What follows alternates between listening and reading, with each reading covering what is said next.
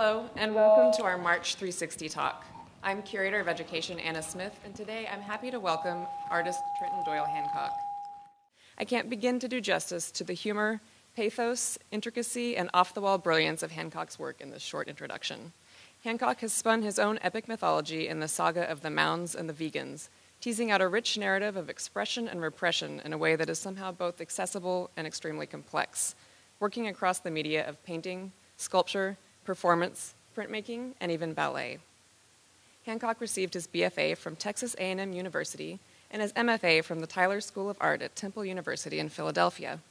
His work has been exhibited in numerous national and international exhibitions and is held in the permanent collections of MoMA, the Brooklyn Museum, the Whitney Museum of American Art, the Studio Museum of Harlem, and the Dallas Museum of Art, among others.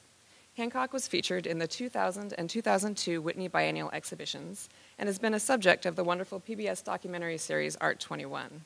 He is represented by James Cohen Gallery in New York and by Tally Dunn Gallery here in Dallas. I'm really looking forward to what he has to say, so I'll ask you to join me now in welcoming Trenton Doyle Hancock.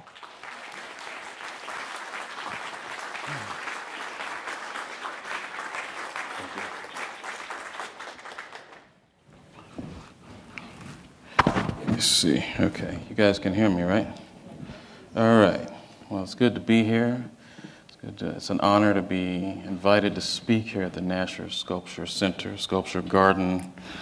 I myself don't identify as a sculptor, but I do lots of things that take up space. I'm somewhat equipped to talk about sculpture, I suppose. I don't know, I generally, here as of late, have been starting these lectures out by giving a quote from one of my favorite films, Superman, the movie, directed by Richard Donner in 1978, starring Christopher Reeve and Marlon Brando. At the beginning of that film, a young Superman, who's more like a Superboy, is introduced to his birth father, who's Jor-El, and it's in that moment that he receives his mission, what he's to do in life. And that movie has meant different things to me since I've been a child. I first saw it when I was like 4 or 5 years old, and I loved the character because, I don't know, through him I felt like I gained some kind of empowerment over the elements. But there's over the years, I've gravitated to different themes in the film, whether it be this idea of place, or this idea of what you get from the parent and what's passed down to you, and how you have to ultimately break away from the father to become yourself. So what I'm going to do is recite that pivotal moment where he meets his father. So Marlon Brando starts, "My son, you do not remember me. I am Jor-El. I am your father. By now you will have reached your 18th year as it is measured on earth. By that reckoning, I will have been dead for many thousands of your years. The knowledge I have, matters physical and historic, I have given you fully on your voyage to your new home. These are important matters to be sure of, but still matters of mere fact.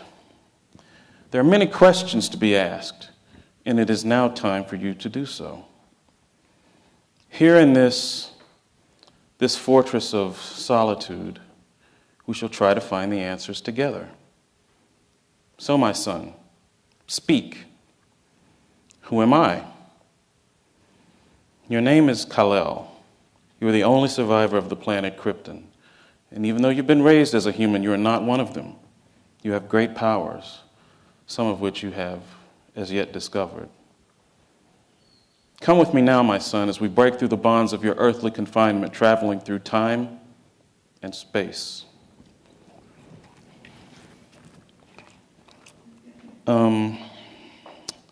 This is a piece called Frosty. And when I was an undergraduate, I was on this search. I'm still on the same search, but I was looking for something I could call my own, some kind of mirror of myself. And so I took a mirror, literally, and I painted myself. And that wasn't enough. It still didn't really look like me. It looked like me, but it didn't have the depth that I wanted it to have. So I took that portrait and I glued it to a piece of tarp, piece of green tarp that I found in my grandmother's garage. And it started to look more like me, but not quite.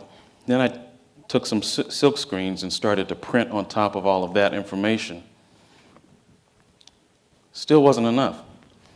So I started to sand the surface. I started to distress the surface of this piece. It started to look more like me. And then I started painting on top of all of that information. And ultimately what I found was a way of making work that corresponded to how I felt as a living, breathing being.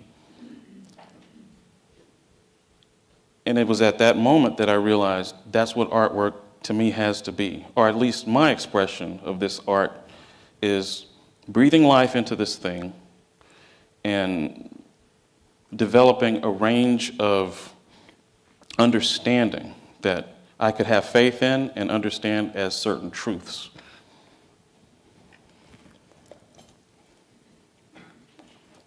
This is a piece called Pure In. I was thinking about the body and my own body, you know. It's like the limitations of the skin. It says Pea Pal. This is Dick Backpack.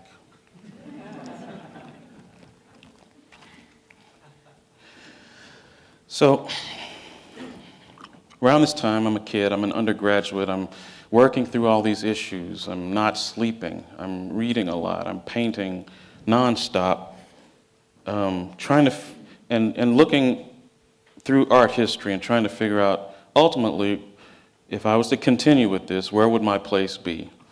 Coming from a comic book background, growing up in Paris, Texas, that was the only thing I knew as art. I had never been to a museum really until later in high school. So what I had established as a vehicle to keep my hand moving was maybe through comics or something like that. I thought I'd graduate and go on and become some kind of comic book artist. But I started learning more about different histories of art. The comic book stuff never left me, but came back in a different way later, like this idea of creating characters and having each character be somewhat like a separation of the self. That way I can step back and deal with different, how would I say, humanitarian concerns or universal concerns through characters. So one of these things that I came up with was this thing called a mound. And this is a performance of me becoming this creature. I didn't even know what it was called at the time, but I knew what it sort of embodied was this kind of pathos. So when people came into this was my first one-person gallery show at the Gerald Peters Gallery long ago. When people came in, they were expecting to meet the artist with a wine glass wearing a suit, and hopefully they'd get to come up to him and say something, maybe pat him on his head.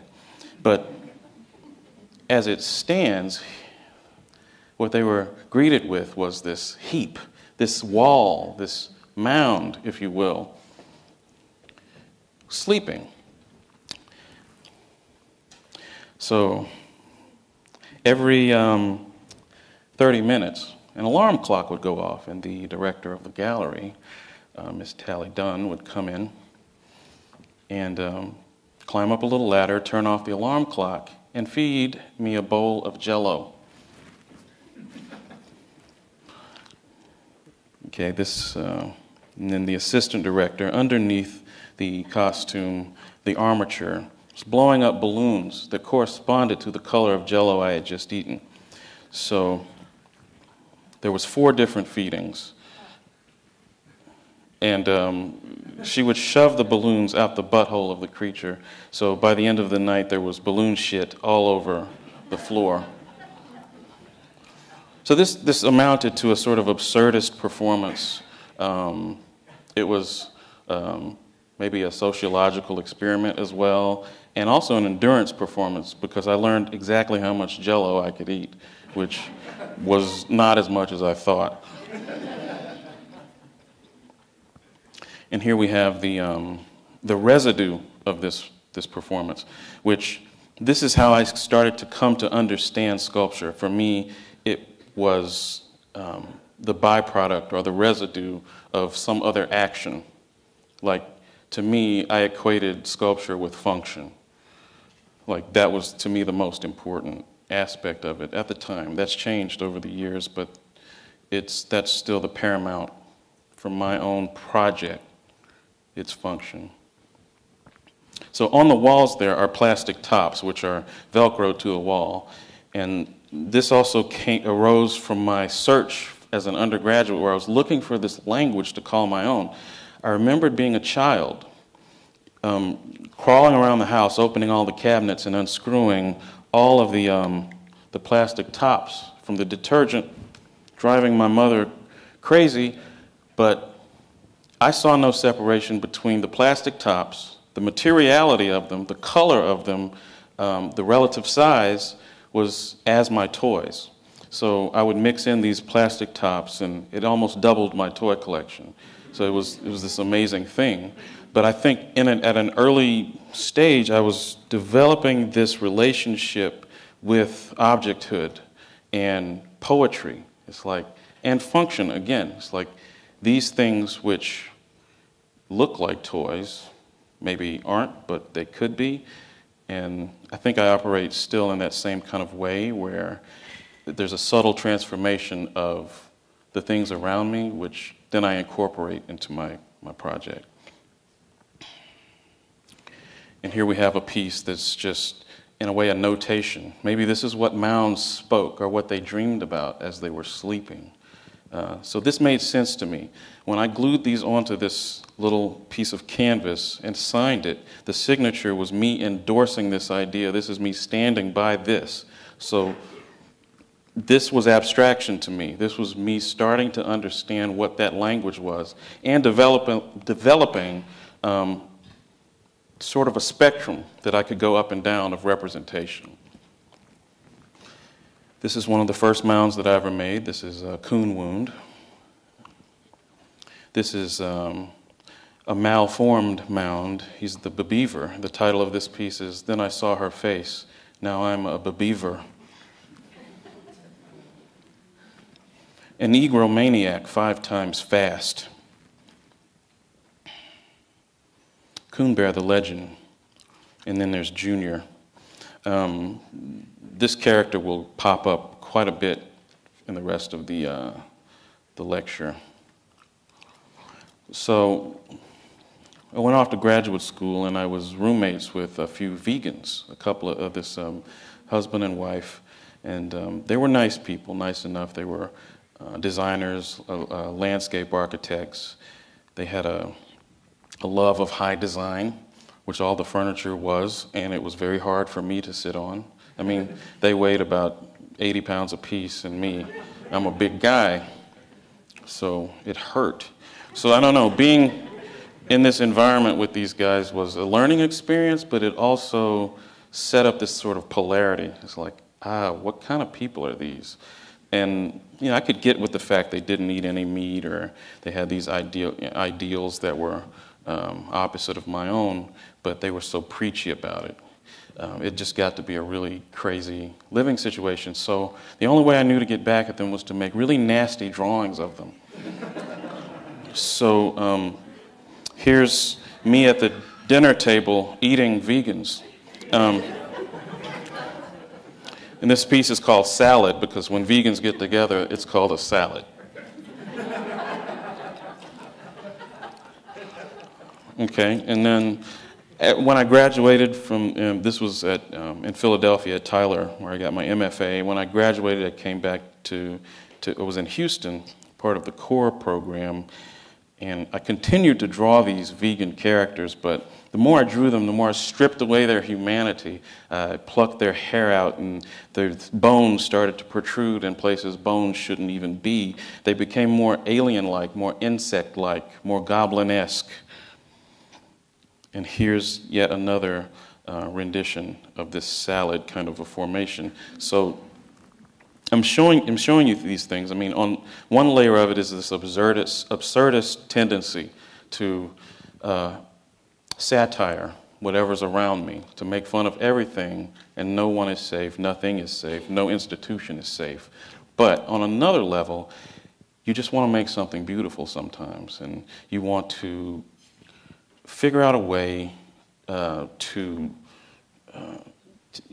interlock different aspects of your vocabulary with one another in a way that you can start to compose things you haven't seen. So that's what this is all about, having the salad. It's like, okay, then I can lock all these bone forms together. It's a very, it's an aesthetic idea. Okay, I don't know who that kid is, but so when I was in the 4th grade, I came up with this character called Torpedo Boy. And I had just gotten glasses, and I wasn't feeling very secure about myself. My self-esteem was pretty low at times. But I had this skill. I could draw, and I could go into my own imagination and stay there and mine my imagination and bring things to real life, which was a blessing to be able to do, because it created a mechanism for me to stay sane. But I started to write stories about Torpedo Boy. He'd get in adventures, then I would illustrate those stories. There's a few seats up here at the front if you guys want to come on up here.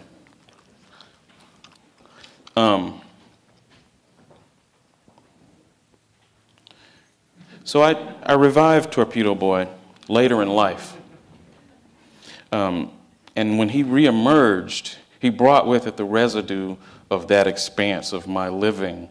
He became adult, and his concerns were more related to the limitations of the flesh. And also, I think Torpedo Boy, for me, started to be equated with the ego of the artist.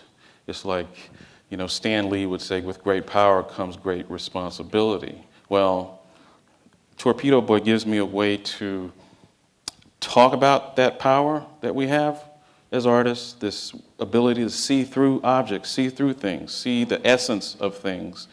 But sometimes you don't, fulfill this requirement. And here's a piece of Torpedo Boy stepping on someone's face. This is called Leave Salem. He abuses his power, this character. Torpedo Boy kills shoplifters, so don't shoplift. He'll get you. Okay? And this is a part of a series of 10 drawings that was then part of yet another larger series. But within it, I articulated even further the character of Torpedo Boy. Like he is the opposite of, well, he's not the opposite of the vegans, but he's to protect the Mounds against these vegans. So he has his place in this ecosystem, but he's abusing it.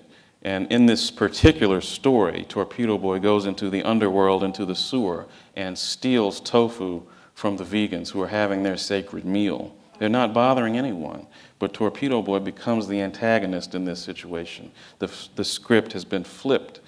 Torpedo Boy then takes his stolen tofu and ducks into an alleyway where he sees a beautiful prostitute, which he offers his tofu to in exchange for her services. Her name's Trudy Fluso, by the way. I've met a few Trudy Flusos.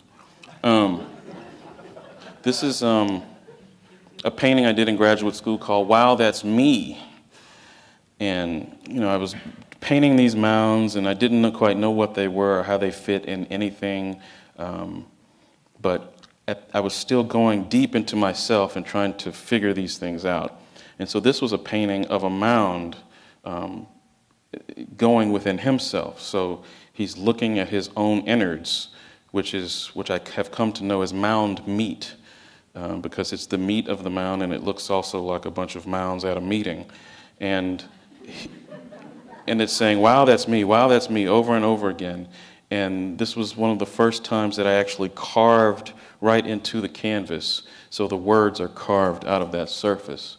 So, this idea of sculpture, I'm trying to figure out what my relationship is to it.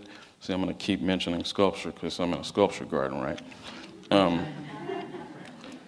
But I knew it, for me, the painting, there's a distance where it stops being a painting and then becomes a sculpture. And I never wanted that to, I needed to know what that meant for myself. Like, when is too much? When is it building off of the canvas too much? And then it becomes some other experience. It's not about illusion any longer. So that was me figuring that out. So I continued to do these mound meets, this color palette, this black, white, and pink. It was a way for me to sort of zone out and just do something experimental, figure out different compositions or whatever.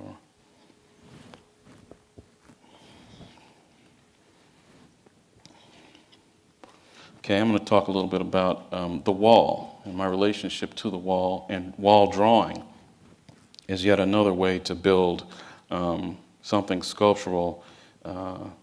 Maybe the idea of concrete poetry is more applicable here.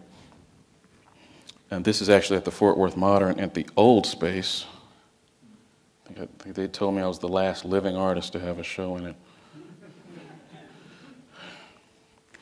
So much in the same way as I would loop the mound together to form mound meat or the vegans to form salad, I figured that I could clump together or have a module that then multiplies and divides and becomes these bigger situations. And ultimately, I started to use this at the service of creating environments to have paintings. So I call it the extended field of painting, where I then, I create this wall drawing, which in it of itself should be an interesting thing. And then on top of that, I can place in context these other situations. Sorry, that's in Rotterdam, a show I had at a museum there. This is at the old Folk Art Museum in New York. This is in Istanbul, at the Istanbul Biennial in 2003. When I came in, they asked me, so what, do you need anything for your installation? I said, yeah, bring me a toilet. And they're like, excuse me? I said, yeah, a toilet. Just bring it in there, set it down in the middle of the floor. Because I want people to have a bench to sit on when they're looking at the work. I don't know. I get most of my inspiration sitting on a toilet. I thought maybe it would. So now I'm going to tell stories. 50,000 years ago, there was an ape man named Homer Buctus. And Homer Buctus, he's a pretty simple character. He went out and collected food for his family. He came home and talked to his kids or grunted at them or whatever cavemen do. But one day, well, let's see, I'll introduce you to his wife. It's Alma Croyne, his wife, and his two ape children, Bruthuscam and Chromalina.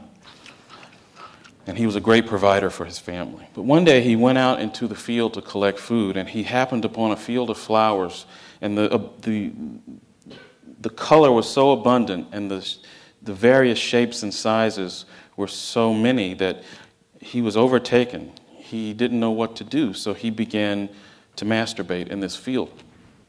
And he left, and he returned the next day, and his seed had mixed with the flowers. And up sprang this hybrid creature, and these were the mounds. And the flowers began to speak to Homer Buctus. They said, Homer Buctus, we love you, and we want you to be a loving and caring father for all of your new mound babies. And he was overcome with joy.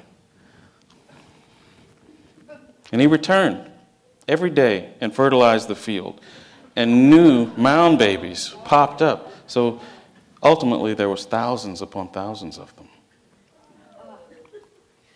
You can see his central spraying spot here. And this is a piece called Fresher Field. And I counted, and there's exactly 1,000 little baby mounds in this piece. And here we have a detail. Some of them have heads, some of them don't.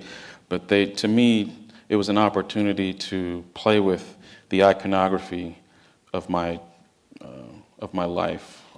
Pop cultural references, religious references, whatever. They could be dumped into this mound field and dealt with on this very even plane. Some things that could be construed as bad, others, not so bad. So again, this is me building up to a way to articulate a larger situation or a painting. My paintings are so kind of tactile and built up with stuff that sometimes I hesitate to call them paintings. But this has enough paint in it that I will call it a painting. This is a piece called Choir. And what I wanted to do was have this thing where you look into this window of all baby mounds speaking their first words, which are colors. And it was this very harmonious scene, kind of like Eden, if you will. Now I'll go behind the scenes. We'll pull back the curtain. I'll show you how these things are made.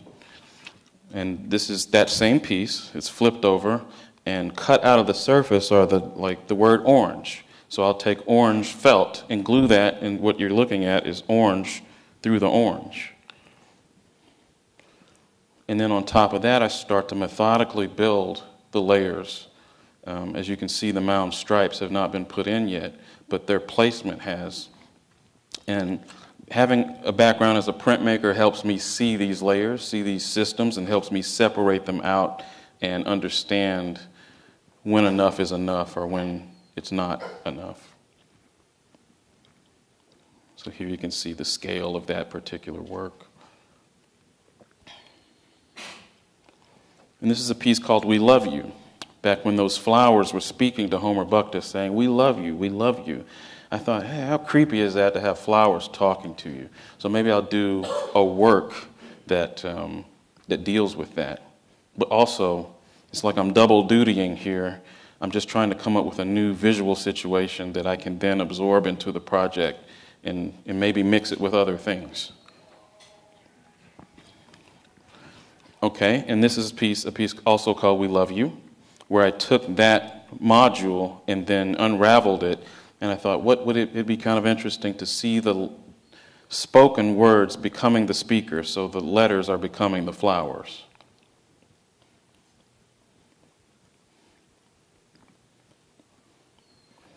And so with this, what I will call the Genesis show, this Garden of Eden type show, I did portraits of baby mounds.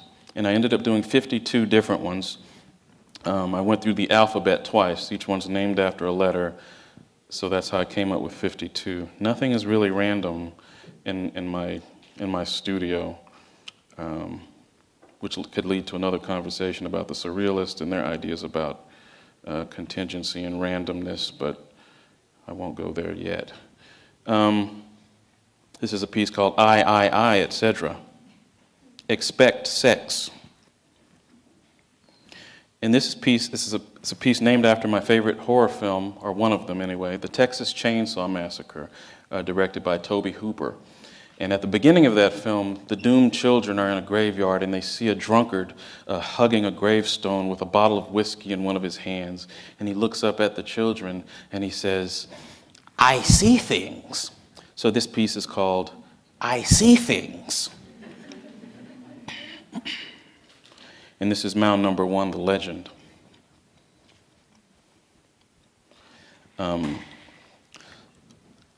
I had an opportunity to work with wallpaper designers.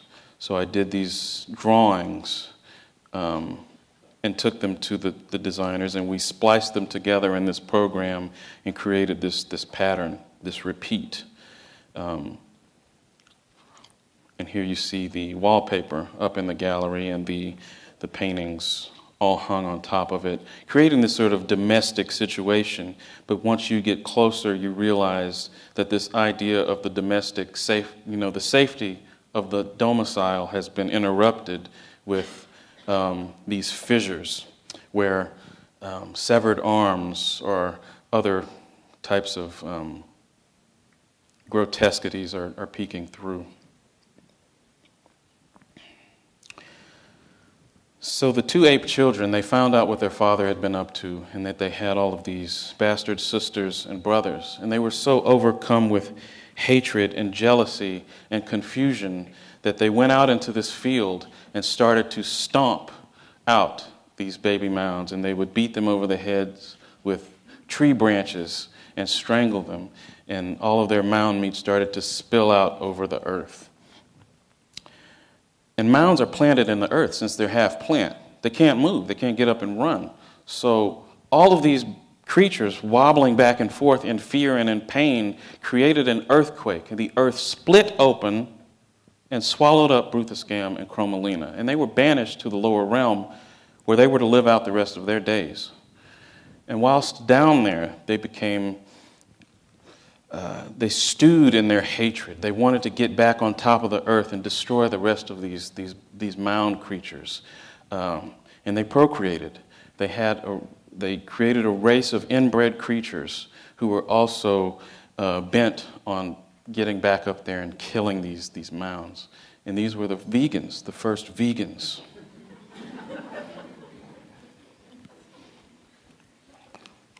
And so this is what I call the Great Mound Massacre. It's a piece called Wow, That's Mean.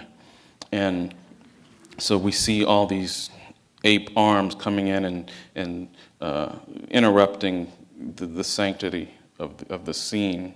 And everything's in upheaval. So it's more dynamic than, say, its sister piece, Choir, which is very serene.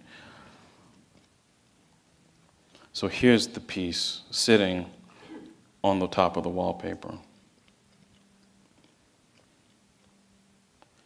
And here we have some schmuck wearing 3D glasses looking at the wallpaper.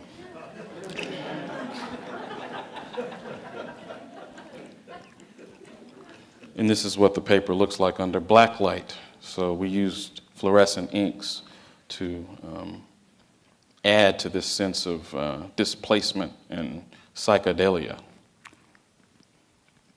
So Homer Buctus, he uproots the remaining living baby mounds and puts them on a cart and wheels them across the world and replants them in different places and sprinkles seeds around them in hopes that one day a forest will grow up and protect them against these vegan aggressors.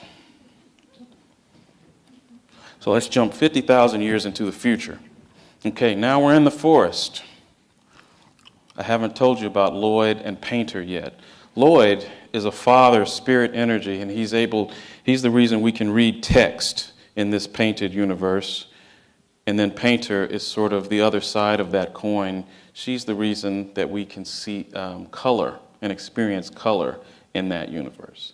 So those two, they sort of look over these mounds, and they sent Torpedo Boy down here to protect these mounds from these vegans. But so I'm going to tell you a little tale where all of that kind of goes wrong.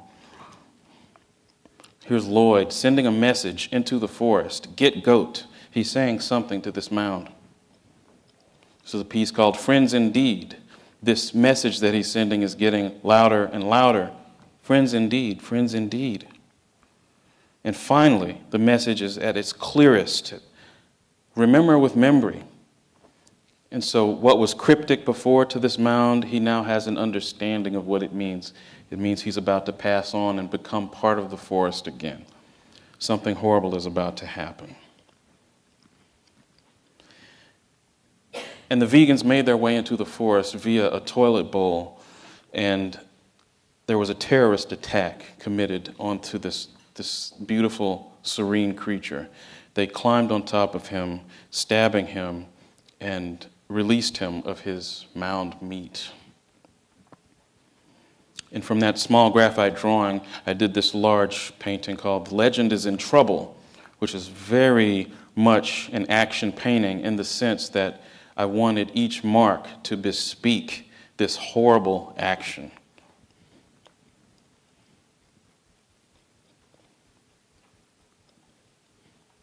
This is a yank, a tug, and a yank. This is vegans do their dirtiest work. And here we have, this painting is building towards this larger painting, which is actually owned by the Fort Worth Modern, called And the Branches Became as Storm Clouds, where the vegans are raining from the branches and falling upon this mound. So this is essentially the same painting that I showed before, but I wanted to show it from a different perspective. This time it's more illusionistic. The space is quite different, and the attitude is different. There's humor now injected into the scene. So in kind of a Looney Tunes way, you get to see the antics of these vegans while they're doing this very horrible thing. But I often do that. I approach the same subject matter from a different perspective of another character in the story so that I hit all the angles. It's much like a filmmaker will do, I'll do a close-up, I'll do a wide shot, I'll, have a flashback. So it's how do you create a well-rounded history? So here's the piece in my studio in an unfinished state. It gives you a sense of the scale of that work. And here it is, where it's made to look small, so you can imagine the size of that wall.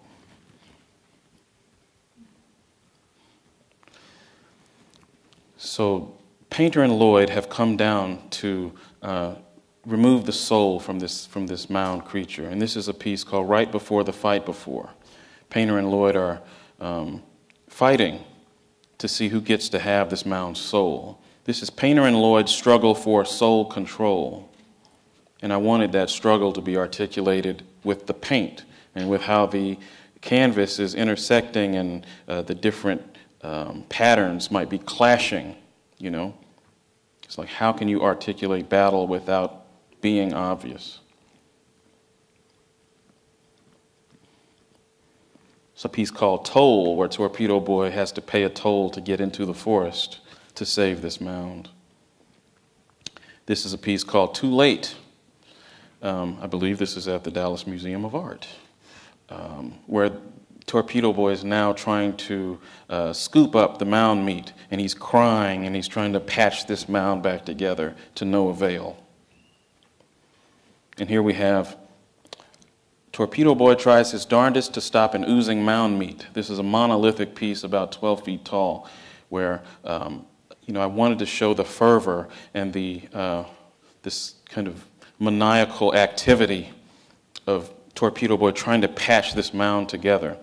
So what I did was I dumbed him down to this form, which I could then multiply and create this new situation. The legend breathes his very first death breath. The legend attempts to put out his own fire of life. So when the mound meat hits the ground, it becomes as fire, and it rises up and singes this mound's fur. So as a defense mechanism, he shoots out cool streams of mound meat to put out the hot. But he didn't realize that it was counterproductive. He was actually fueling the fire, so the fires got higher, and he was essentially burning himself to death. Sad scene. And this is a little drawing that was a study for the life and death of number one. And here we see the mound meat and his fur melting away from his body. And I'll go back. That's a close-up of that painting. And this is a piece called By and By. It's about 8 feet tall and, 13 feet long or something like that. And here we have the mound, and he's completely gone at this point, and he's just a skeleton, which is as a tree. And all the animals from the forest and surrounding areas are coming to pay their last respects, saying bye and bye, bye and bye.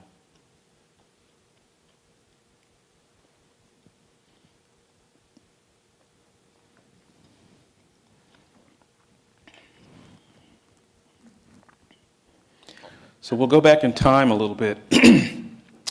This is a guy named Sesame. And Sesame was a vegan. He was a vegan priest. And, he gave Lloyd his proper respects. He meditated daily, but he knew something was missing. He knew there was something greater in life, a piece of his history that had not been told to him, possibly. So this space left in his heart and his mind was open for Painter to come down and tell him things. Well, what Painter articulated to Sesame was that vegans and Mounds were actually fathered by the same being, Homer Buctus, so they were related. This blew his mind. But what also she told him were that vegans have been deprived of color for generations and generations, and he didn't even know what color meant. And she started to incrementally show him bits of the spectrum. And she said, through color, you can regain your humanity and you can become human again. And this was an exciting prospect to Sesame. So he began to preach this antithetical ideology to the rest of the underworld. So he gathered up his vegan disciples, who you see here, and they went on their march. It's a piece called Das Plimt, and it's Sesame walking on a sea of mound meat. Here we have Sesame's dream, and here we see Painter's address to Sesame. Behold, Sesame, I am Painter, and these are colors. These are the energies that have been withheld from you since the beginning of time. And here we have Sesame's mission. And these things are carved right out of the surface of the painting. So you can, almost as if by braille, you could read these paintings. So this is Sesame charged with a mission, has to travel up to the overworld and befriend a mound, and the mound gives him mound meat so that he can use them in these rituals. So by taking hits of mound meat, a vegan can then become color-abled and see color, and thus their salvation, their humanity is returned to them by that process. And this is a piece called Sesame's Chamber, where I wanted to maybe show the place where this intervention happens, this divine intervention, Sesame's bedroom. But it also gave me an opportunity to hang paintings from the ceiling, something I'd been wanting to do for a long time, so you could see the fronts and backs of these. So on one side, there's this, frenetic activity, and it's more representational, and on the other side is the residue of all of that, and it becomes this more pared down, essential reading. And this is a bed frame, a bed that I inherited from my grandfather, and these dressers as well. I converted the dressers into speakers, and playing through them are Muzak versions of songs with colors in the title, like Little Red Corvette and the theme to the Pink Panther, so on and so forth. And representing Sesame and his 8 disciples are buckets of Pepto-Bismol, as if they're buckets of mound meat. So I wanted people to come in and be overwhelmed with visuals, smells, and sounds. So here we have the Cult of Color in one of their rooms where they're conducting all of these color experiments. And this sort of gave me a chance to have a conversation, say, with Hieronymus Bosch, one of my heroes. And this is the first miracle machine that I'm going to show you. A miracle machine was created by one of the disciples, who was also the smartest vegan who ever lived. His name was Beto Wachow. And Beto had 5 brains, and these brains could operate together to come up with unimaginable inventions. So Beto was tricked into being in the Cult of Color. He didn't want to do this. He thought it wasn't good for vegan kind, that they maybe should stay in darkness. But he was brainwashed. And under this brainwashing, he created miracle machines. And what they are these architectural forms. By architecture, I mean bone forms that have been butted together to form a new kind of architecture. So he used that method, which he actually came up with himself, to create these things, where you could put mound meat in one end, and at the other end, color blasts came out so strong that unconverted vegans could see these colors and become converted or color-abled. So here we have a miracle machine where vegans are sucking mound meat through straws, thus powering the machine. Here we have Painter coming down to help milk a mound. She's humanely extracting this milk, this pink milk. And they're collecting it in buckets to take back down for the rituals.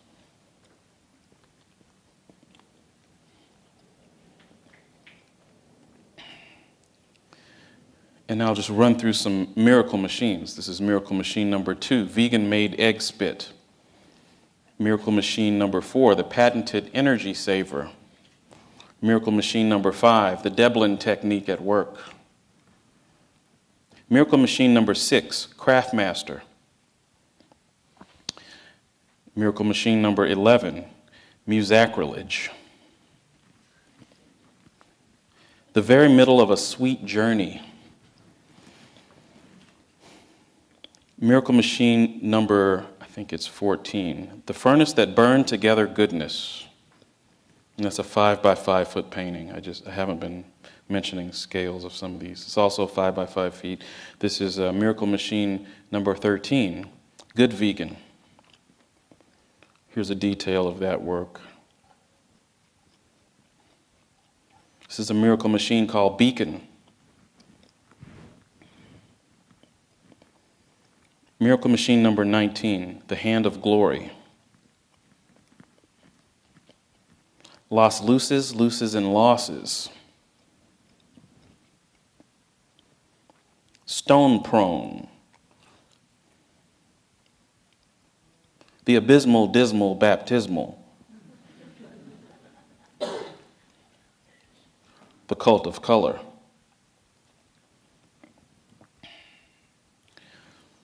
So where these vegans would conduct these rituals was a cave within another cave called the Blestian Room. And this was the title piece for a particular show called In the Blestian Room. So right around this time in the story where as the artist, I felt like I was right along with these vegans, reveling in color and having just a great old time, orgiastic even. But at some moment, I knew I had to break away from all of that happiness and get things back to dark. So it was this, I knew that there had to be a rising action, and now we were at the falling.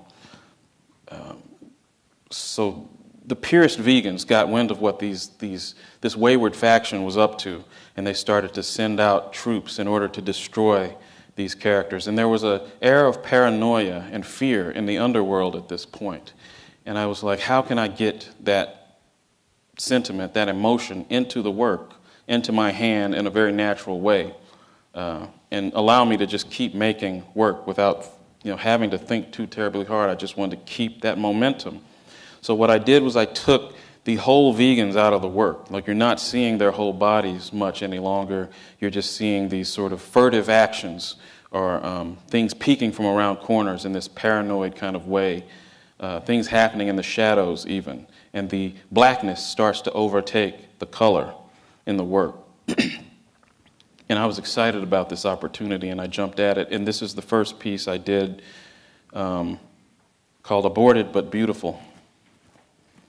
This is Brisk Bones Befallen, Morsel, Bound. Give 'em an inch, they'll take a foot. The third to the last big hurrah. I was very happy with this piece. It's rather large because I strung together all of these arms and created this new architecture for myself, which felt very much like a new kind of industrial revolution, very angular. I could almost hear cogs and wheels and things grinding in a factory of sorts, but some kind of strange vegan factory. I don't know what's happening. Things were just out of my own reach. Like, I didn't quite understand what was going on with the work, which I think is why it resonates possibly more with me today. This is the March of the Asa Lanterns. This is quick fixing and color mixing. 8 by 8 feet. You are late. Install shot of the Blestian room.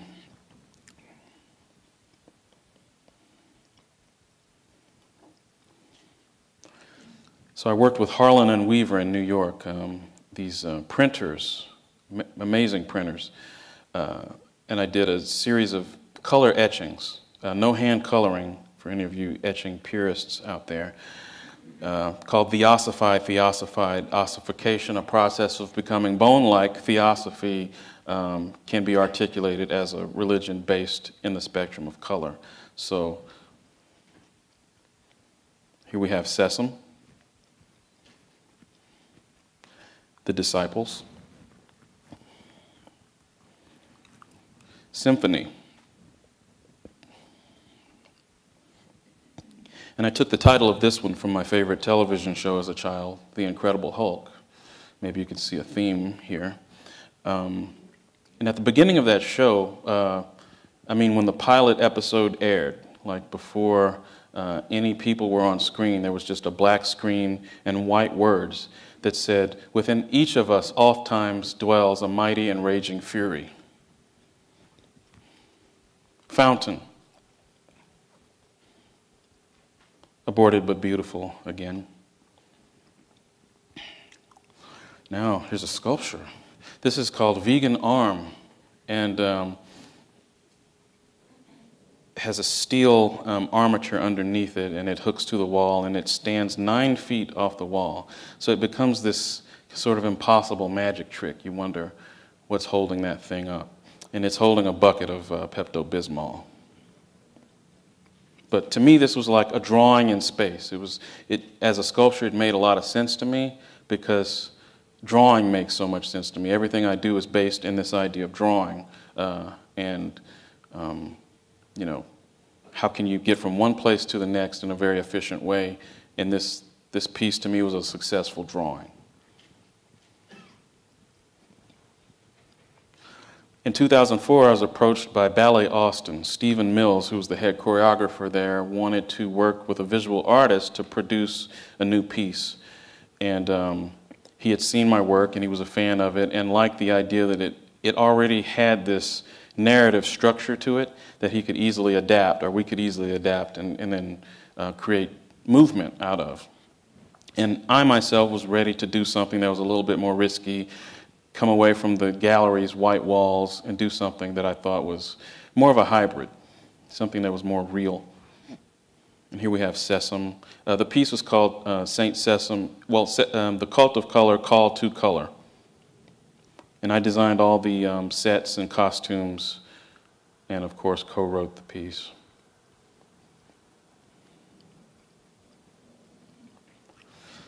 So this is a good point to sort of talk about what happens with Beto Wachau. Well, at some point, his brainwashing clicks away, and he sees things as they really are. And when that shift happens in his brain, it unlocks this aspect of himself called the black brain. And his skin goes from white to jet black. And he rewires all of his miracle machines to then be smiracle machines. And instead of shooting out color or colorful eggs and things, they shoot out these black eggs, which then hatch, and darkness babies emerge out. And darkness babies' only reason for existence is to destroy color. So slowly but surely, in this violent kind of a way, darkness was ushered back into the underworld.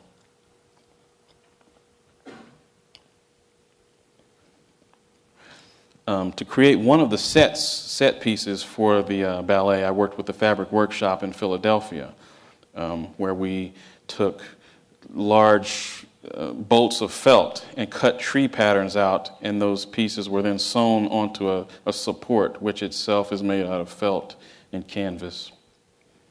And here you kind of get a sense of the scale. There's two people there, 60 feet long and 20 feet tall.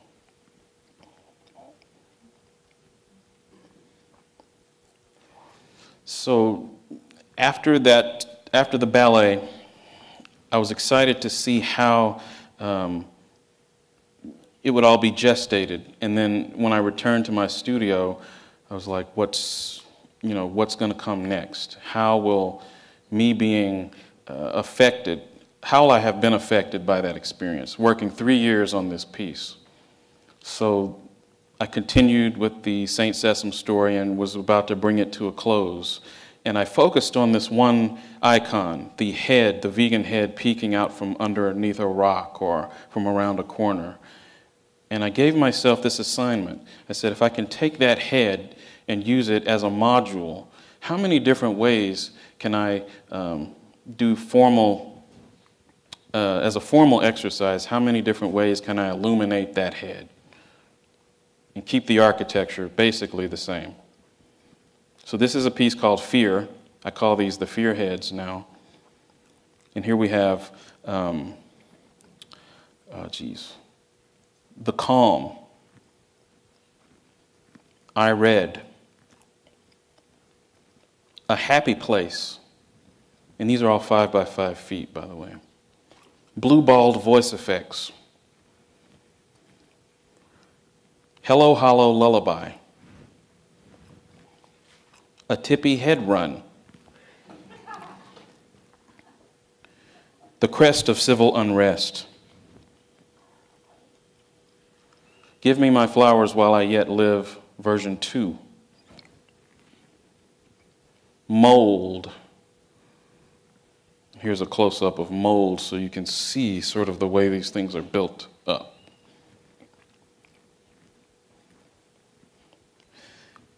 Duel by a bleeder.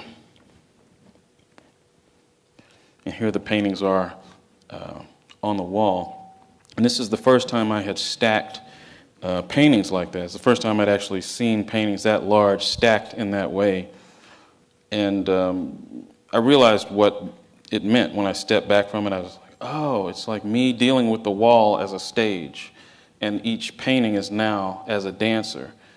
Whereas before, each painting was a situation that housed characters, each painting now was a character. So there was this shift that happened in my head, which was actually very important shift, because that's the place I am now. So this is from 2008, and the rest of the work I'll show is kind of leading up to where I am now. This is Meddler. Munch. This is OK Bouquet Today, our Miracle Machine number 94, which I used as a study for this piece, which is 8 by 8 feet, called Dissension and Dissension. The Bad Promise. And so this hand reaching out, which I sort of took from the earlier piece, Aborted but Beautiful, I then started to use it as the basis for this sculpture, which just came down. It was at the Olympic Sculpture Park in Seattle and was up for 2 years. And it's made out of metal and it hangs from the ceiling. In the beginning, I wanted the piece to be sort of like a carnival game where people could come in and bring their plastic tops and throw through the holes in the hand, and they would funnel down into these vitrines. And I learned a bit about the bureaucracy of public sculpture. You can't have people throwing stuff at your sculpture. It's not healthy. And so eventually the piece, I maintained the integrity of the work and then left the component of the vitrines at the bottom where people could just come in from the community and place their plastic tops in the correct colored vitrine. So ultimately they were supposed to complete the artwork. And it was in Seattle, and they're all about the environment and stuff. So I was like, this fits. And then the rain coming down and all that business. Okay, and here's the color coffin in my studio. So I've been collecting these plastic tops for probably over 15 years now. Install shot, work while it is day, for when night cometh no man can work. And now we're on to this current stuff. We done all we could and none of it's good, which is the title of a museum show that I have traveling right now. It's at the, it started at the University of South Florida Campus Museum and went to Savannah College of Art and Design and is now at its last venue, the Weatherspoon Museum in Greensboro. But we done all we could and none of it's good. This is like me dealing sort of with death, but maybe these ideas of birth. Like things have to sort of die or melt away and transmogrify and become something new. It's the phoenix rising from the ashes, blah, blah, blah. But, things were lining up in my life, these themes of death and birth, and me getting older and coming to a new understanding of my own mortality. And, I deal with that stuff in a very real way in my work. This is a piece called Smoked. Mr. Mouth. I'm starting to focus more on self-portraiture. So I'm kind of going back to Frosty, the first piece I showed you. I really do love myself. And I figure if I use my own body, I can stretch it and morph it and beat it up as much as, I want to without offending anybody. And I get to take more of the responsibility. I was excited about actually taking that responsibility. Torpedo Boy and Heron Hazo. Unruly. It takes two. Man don't work, don't eat.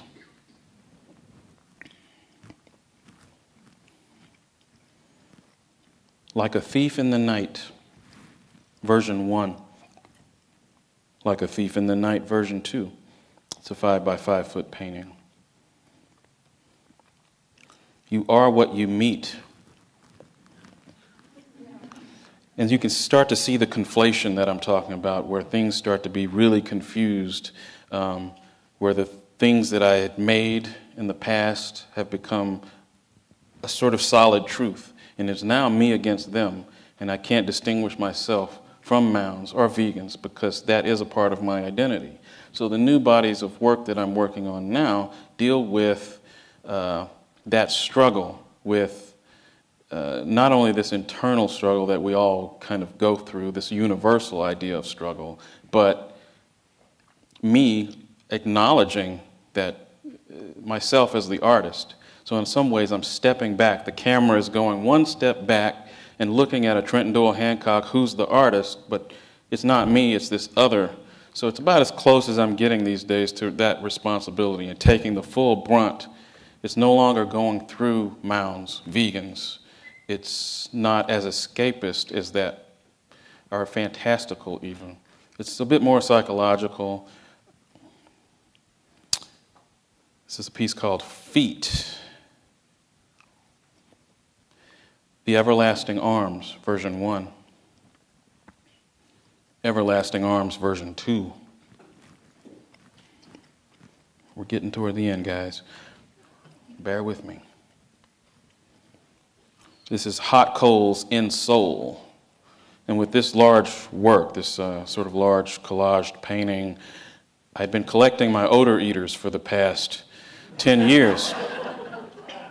So, as you can see, those became material. The piece doesn't stink. It's amazing. I mean, odor eaters actually work.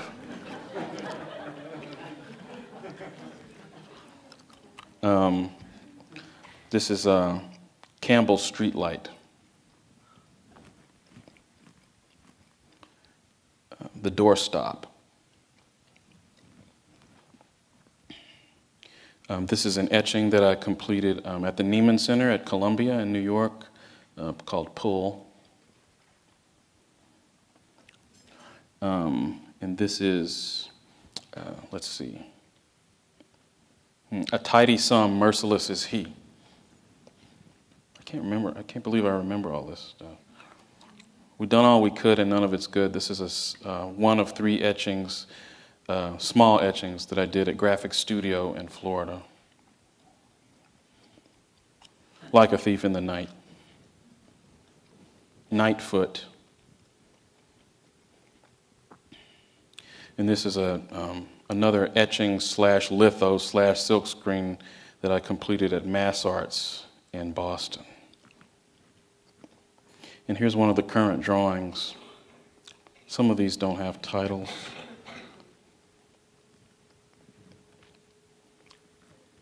This is 1, 1, 1, and 1. And then it all came back to me.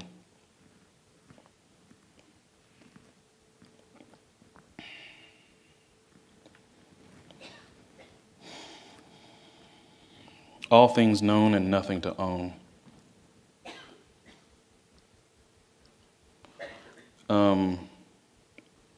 This is a piece that I did where I'm directly referencing myself.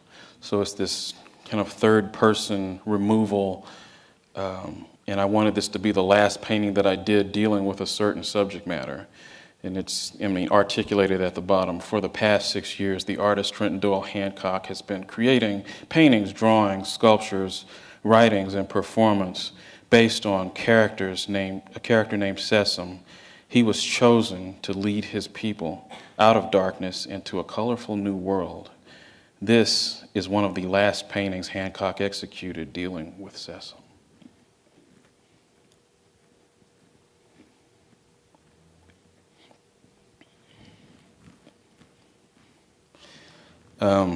And I did this thing over at the Dallas Cowboys Stadium. When I told my mom that I was doing that, she's like, finally, you're a real artist. You got something in the stadium. And this piece is called From a Legend to a Choir. So that piece I showed earlier, called Choir, that painting, I used that as sort of the jumping off point to do this large field. It was a lot of fun to make. I worked with Teasley Corporation here in Dallas, who are billboard designers and billboard printers. And what we did was created this basically a collage of my drawings and scanned them in and built this painting in the computer, and they printed it out on vinyl, and it went up like wallpaper, pretty much.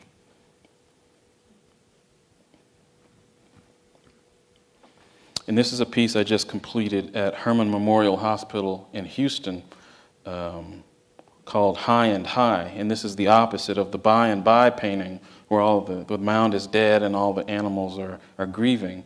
Well, this is High and High where they're all saying hello. And this piece is in a children's hospital. I worked with RX Art, an institution out of New York. And what they do is work with artists to place artwork in children's hospitals as a way to promote, good health and to distract the children from some actually pretty scary experiences. So this is outside the radiology unit, and it's 40 feet long and has the happy mound in the middle.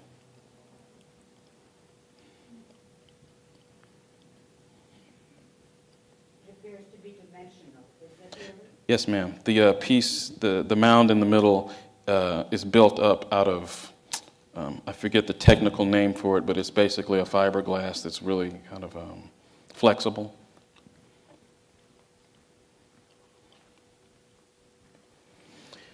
So I'm going to end this talk with Old Judd, and there's this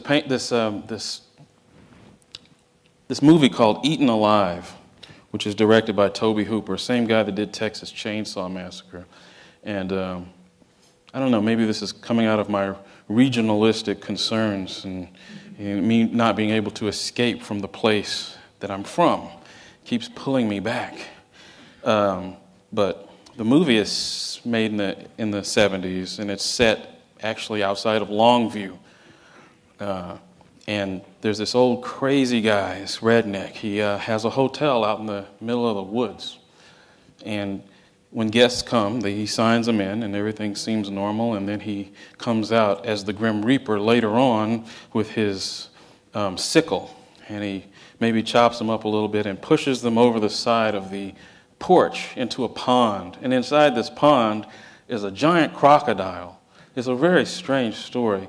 And the movie is really interesting because it transcends its genre just a bit. It feels like maybe a cross between the Italian horror of Dario Argento and maybe the films of Fassbinder. So it's like this interesting kind of color that happens. There's these psychological moments that seem like non sequiturs. It's like, what does that have to do with the story? It was just this crazy opportunity for Hooper to maybe deal with, the psychology of man or something. And I think I relate to this guy because of his relationship to the crocodile. It's almost like he's created this symbiotic, relationship where the crocodile is an extension maybe of the forces that created him, and he's feeding back to that system or something by pushing these guests into the water.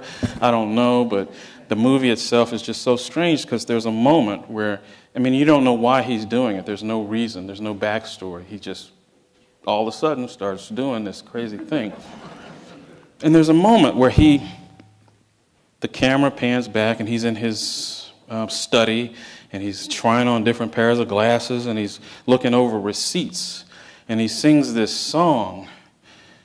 Down, round, tumble down, standing round in the rain.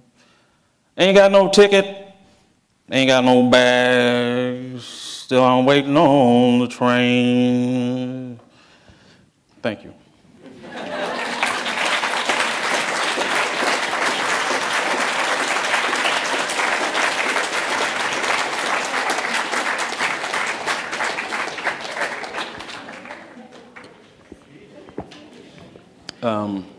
I guess questions, is that? Yeah, I will entertain you.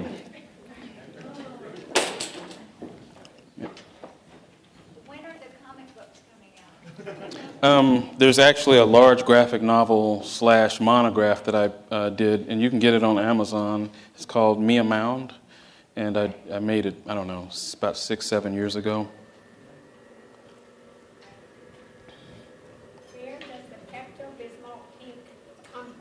Pepto-Bismol pink. It actually came from when I was an undergraduate. I gravitated to that color as I was stripping down layers of the self, literally looking at my own insides.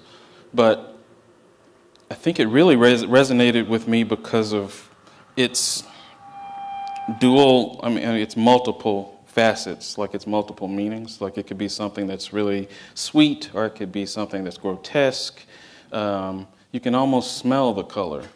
And I remember it was like trying to reconcile this idea of the comic book, me that loves pop culture and the comic book, and is very American with this, more grotesque sensibility. My love of maybe de Kooning or something, chopping up the painting. And I thought, well, what is the symbol of American pop culture? Like, what is the most, it's not, it could be Superman, it could be the flag. Oh, it's Mickey Mouse. So I was like, what if Mickey Mouse got hit by a truck? And he was laying on the side of the road as roadkill. He's covered in flies, and his insides are now his outsides.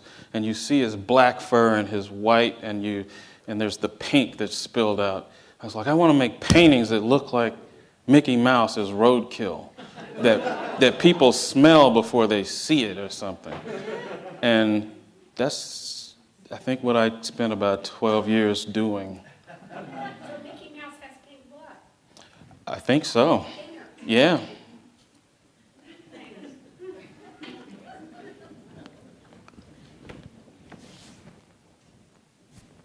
What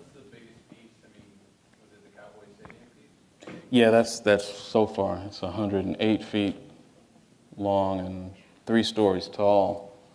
Yeah, my cousin just saw it the other day, and she's like, I had no idea it was like that big, because you really can't get enough, or what you can't get away from it enough to get a good picture of it, so you can always just get chunks, but it's massive. You have to see it in tiers and different levels. So I think after completing that piece, I was like, geez, scale means nothing. I can do anything, any size, and if you have the proper tools, you can get things done like that. Have you been interested in moving image or animation at all? I get a lot of inspiration from animation, and as you can tell, all of my quotes are from film. So, or what about making some of your images move? Have you thought about? No, really, that's something I thought a lot about early on. As like, do I want to make that leap, and what does it mean to make that leap? I love animation, and one day I feel like I will do something that contributes back to that culture, but I needed to do something that separated myself out and deal with the slowness of painting and the kind of engagement that you have with painting or sculpture. Actually, it's like time acts differently, and you take on a more proactive role. I feel like you can be kind of inactive and just watch an animation, and therefore a lot of the responsibility is taken off of the characters. It's like how do you boil something down to what's essential? And I think it's like I knew my concerns early on did not. And it's funny, I kind of grew out of this the 90s sensibility, and there were all these young painters that were doing cartoon paintings and co-opting the cartoon mark into their work, and people were, the larger institutions were starting to take. I think that in itself was actually reactionary to the political correct movement that was going on, and identity politics, and everything was really black and white and sterile, and more about concept or thought. And there was this group of characters that came along and were like, no, we're going to do something crazy, and it's going to be more about color. And I think I was an extension of that somehow, but I think I hit the tail end of the 90s where, I don't know, I was definitely like, okay, I see a lot of bad stuff coming out of that too. Like people that aren't owning up to the power of the cartoon mark. And I didn't want to be one of those people. And I didn't want to disrespect the hard work of all those animators who draw all the time, probably more than any fine artist, and are just as capable. And it's like, wow, it was so, like it's in a way one of the last things to be recognized as high art, because it truly is, especially you look back at Max Fleischer and all those guys from the 30s that were, doing it. It was high craft, and it's like I can't, if that's not something I want to jump into now, I'm going to do this other thing, but always acknowledge and pay respect too. So. Trenton, not everything you make is large scale, because I have your etchings. I have a suite of them. There are 11 of them, and they're not bigger than that. Mm-hmm. Which one? You know which ones I'm talking about? Probably by and by. Mm-hmm. Well, no, there's a scale means a lot to me, and I think scale is important. It's just another thing thrown into the mix. Sometimes some things don't have to be huge, and they should be small and intimate and draw you in, because you can draw someone in so close that then you can punch them when they get close enough. Yeah. But, a large thing is like, it's got to be bold enough where you can see it driving by at 100 miles an hour. But something small really begs you to get up in there, and there's a certain kind of subversion. There's a power you can have over the viewer when things get smaller that I get really excited about. Hey. Can you talk a little bit more about your responsibility? You were kind of touching on it. Sure. Do you think you've met your responsibility? Obviously, it's going to keep growing and morphing, but do you think you're sort of closer, or can you expand on that? think with each phase of what we would call the hero journey, the responsibility shifts. It's like who you need to be helping at that given moment. I mean, just the nature of the artist is sort of this selfish concern. Like you, first and foremost, this stuff is for you.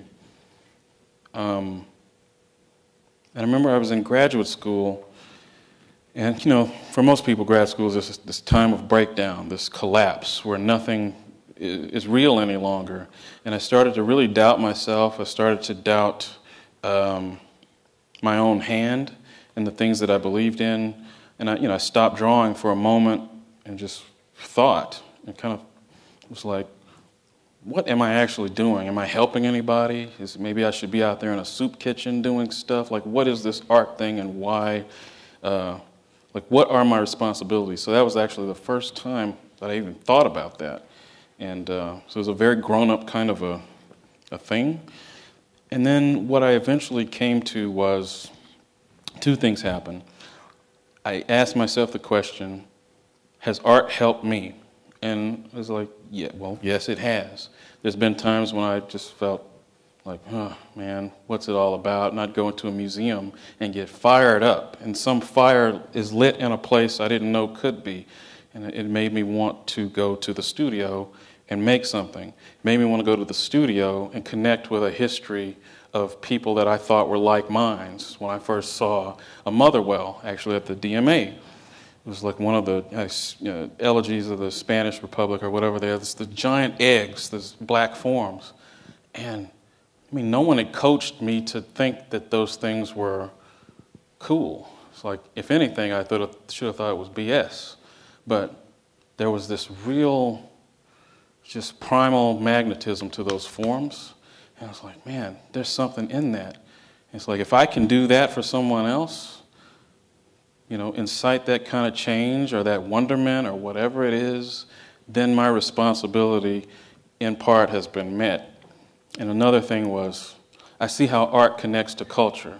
And it really excited me. I got to study in Rome for a summer in graduate school, and seeing this environment where there was this immense respect for art, people walking on it, people walking in and out of it all day, and like, here's a Caravaggio, and it's tucked away in this, chapel somewhere, but it's been there for hundreds of years, and no one has sprayed it with graffiti. Like, there's Bernini's, and no one's tagged them. It's like, what is this respect? I didn't understand it. I saw young people walking around, but it's like this heritage is something, a legacy been passed down of respect. And I was like, I want to be part of that so bad, And I think that, I don't know, I like speaking to people. I like talking about art and going to schools and that kind of thing. It relates to this other piece where, as a kid, you're looking at Incredible Hulk. Right. That kind of gets embedded in you, and you're like, that's mine. I can't escape it. Sure. Now, when you're looking at whatever new thing is coming out, things that are new that are introduced to you, what's your connection to it? Does it seem like you really fall back on everything that was given to you as a child? Well, yeah, because it's very subjective. Like, what meant something to me as a kid may not mean anything to someone else, and they might be the same age as me. It's just we all have so different experiences. But yeah, I'm an old fogey now. I look at the current cartoons and things that kids have, and I'm like, that's garbage. But, of course, when I was a kid, there was old fogies that were like, that stuff's garbage. The way you're dressing is stupid, and whatever. It's just cyclical. These things, they, and again, subjective. Like, everybody has to find their own way. Like, you can't, I think that's a problem, is people want to, kids looking at art magazines. You kind of have to, but to find yourself. But I think it's more important to find what you're not. To, the magazines and stuff help you find out like minds and who you are, but the way to find out who you're not is a harder search, I think, because it involves, again, killing the father. It involves you stripping away things. It's more, I think, an active search than saying, oh, they're like me, I'm going to go over there and hang out with them. It's the fraternity, sorority mentality. But like, how do you, as an artist, how do you become individual? How do you build faith in things? It's hard.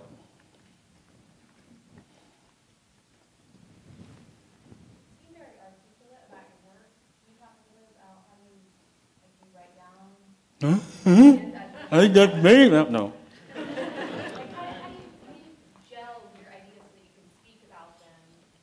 You know, there's something important about looking at your work and learning from what you're making, and also being able to write it down and talk about it. Well, I had some amazing professors. I went to some really good schools. I have a great family, and they've always encouraged me to do the thing I want to do.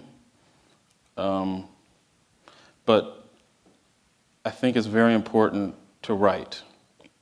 Write a lot. Think a lot. And be proactive in that search that I was talking about, this introspection. It's like, really, who are you? Because sometimes the thing you think you are, you can go 20 years and then something clicks and go, geez, that wasn't me at all. But I guess I was never like that. I've been really pig-headed ever since I was a child. So I've just been on this search to figure this thing out ever since I was 3. It's a blessing. I mean, some people don't, figure that thing out. But, I go back to the professors. At a collegiate level, these guys were also professionals. They made art, and they're like, well, you have to be as articulate about your craft as any doctor or lawyer. And there's no way on earth someone should be able to come and tell you what your art is about. Like, if that happens, then you're lazy. You're just lazy. And you need to look at art, figure out where you fit in that system, and be rigorous about it.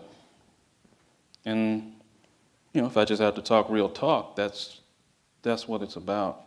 It's tough. And you get up here and you talk to people, because I talk to myself all the time. I'm practicing all the time to do this. I know it's a little unfair to take you off on a tangent when I'm enjoying your focus so much and your use of the cartoon as a vehicle for self-expression. However, the initial image that was on the screen, where does that fit in? The image of white, looks like the South Pole. Okay, I'm sorry. I should have prefaced that with saying... I should have prefaced that. That was the idea of home. That's Superman's home. That was the fortress of solitude. All right, it's as simple as that. Yeah, I should have said that. Because I was scratching my head. Yeah, it's like, what is that thing? Yeah, this is actually, I do the monologue all the time. This is the first time I've actually inserted the image. So, it's a little trial and error there. But say, that's the fortress of solitude up there. Okay, I get it. I'll do it better next time. You created a world for us to go with you to, and then you kind of step back toward portraiture. Where do you see your work going in? It's going down that same rabbit hole, basically. There's some things I need to figure out with that. Yeah, I'm developing. It's like I'm in grad school again, like a self-imposed grad school, and I'm very excited again in a way that I'm not on autopilot. I feel like sometimes in an artist's career you go, like, okay, I can make these, I can make them really easily, and just keep going for a number of years. And if there's a validation for those objects, then yeah, you can do it forever. And I'm not that kind of artist. It's like, I got to figure this thing out and keep it interesting for myself, because first and foremost, it's for me. And then, and I don't think enough artists talk about the idea of entertainment. It's like, I'm an entertainer too. I want people to come into the gallery and be bombarded with this stuff. And it's like, at the end of the day, I'm competing with theater, I'm competing with music. Like, you could go to a concert. Why go to a gallery? It's like, but entertainment doesn't always mean flashy stuff. So you have to figure out what it is and how you want new creative ways to engage yourself and other people So I can think that's where I am, but I can't exactly tell you where it's going, or it wouldn't be worth doing it.